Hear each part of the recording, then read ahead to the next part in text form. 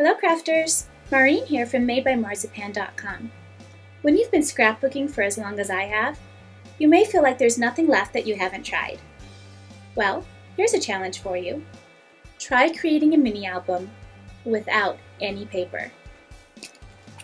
I'll show you how with archival quality plastics and transparencies made by Graphics. This tutorial was sponsored by GraphicsArts.com. I'm using two types of transparency sheets for this. Both are archival quality, making them a good choice for scrapbooks. The first is the type you're probably familiar with, clear and non-adhesive. One side is slightly rough, and that's the side you want to print on. The other kind has a matte finish and is self-adhesive. The finish is very similar to vellum. When you take it out of the package, you'll notice that one side has a paper backing. You'll want to print on the opposite side, which is smooth. I've put together a printable PDF of the backgrounds and titles I used for this project. The 7x7 inch backgrounds are created from a free font made by Emily Lime Designs. I contacted Emily for permission to offer this file to you, so you can print the backgrounds I made, or download this Peony Patterns font from dafont.com and create your own. Change your printer paper setting to transparency if available.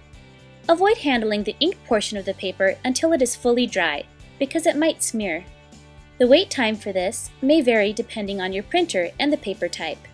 The matte paper took longer to dry than the clear transparency paper. I'm using pieces of clear craft plastic as my cover. This stiff plastic is also archival quality and will make the album more durable. I want each background to stand out, so I'm varying the size of my pages. The last page is the full 7x7 inches, but each previous page is 1 inch shorter than the one before it. A paper cutter helps you achieve straight edges and precise measurements. Layer the album together, aligning at the left side.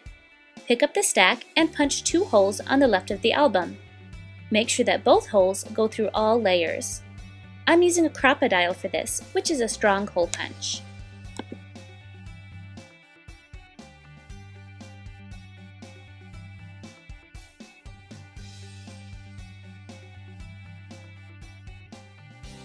Add binder clips or key rings to secure your pages.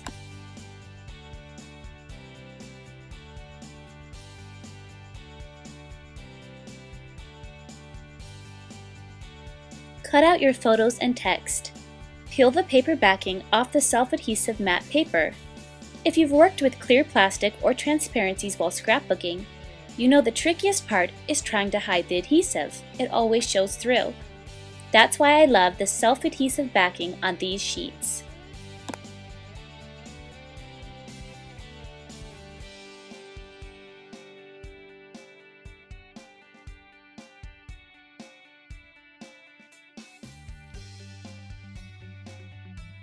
Add the titles, text, and photos to your album.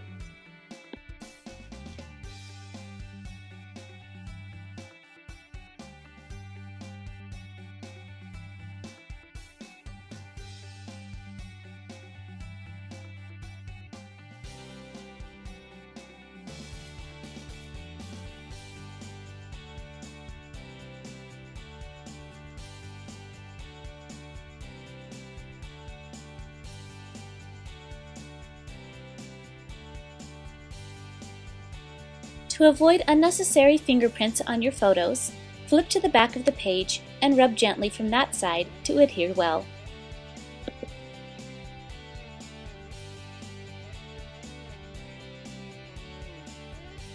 As you place photos, text, and titles, think carefully about the placement of each. What will show through from the front of the album? From the previous pages and the following ones? A clear album must be designed as a whole and not as individual pages.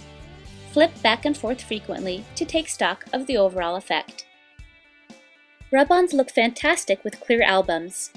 I'm using a random assortment for my stash, all left over from other projects.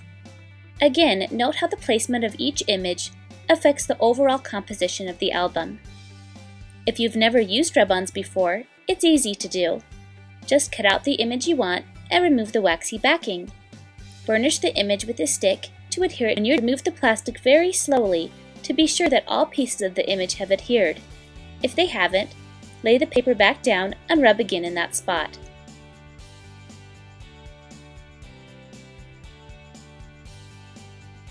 Be aware that some types of rub-ons are colored front and back, while others have a white back. For a clear album, rub-ons that are colored on both sides are best.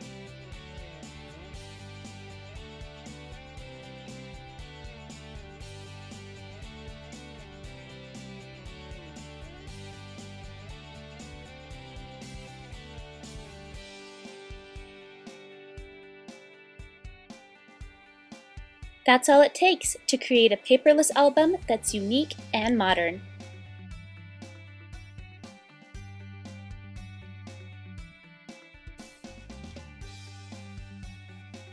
For more information about the products I used, visit graphicsarts.com. For hundreds more crafting tutorials, please visit my website, madebymarzipan.com.